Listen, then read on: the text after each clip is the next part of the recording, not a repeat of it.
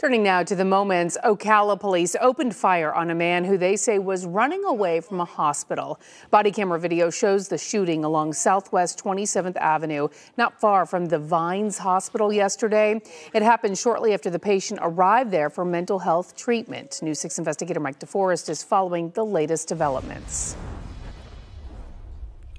News 6 is not identifying the hospital patient right now because police have indicated he was having a mental health episode when this all went down. That man survived the shooting but has been undergoing surgeries all day. According to police, his family had just checked him into this mental health facility when he ran away. When officers caught up with the man a few blocks from here, they say they were forced to shoot him. What's going on, man? Your mom's calling us all worried. This video from an Ocala police officer's body-worn camera shows a man holding a knife and a can of Bear pepper spray shortly after he ran away from a mental health treatment facility. You're not in any trouble, buddy. Relax, relax, relax.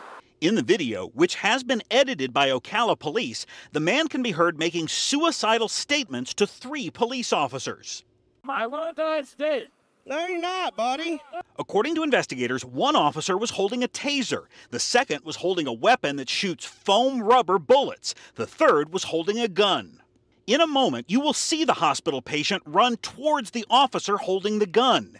Investigators say officers deployed the taser and foam rubber bullets first before the gun was fired, but neither of those methods were effective. It happens very fast. Drop the knife, buddy. Drop it.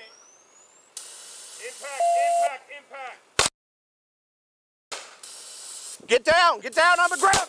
Take a look at the video again in slow motion. Ocala's deputy police chief says all of the officers appear to have followed proper protocol.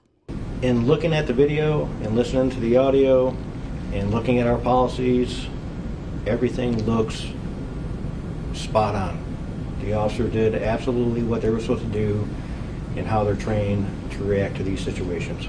Ocala police are asking prosecutors to charge the hospital patient with aggravated battery on a law enforcement officer. That patient remains under 24-hour guard at a different hospital as he undergoes more surgeries. Reporting in Ocala, Mike DeForest, News 6.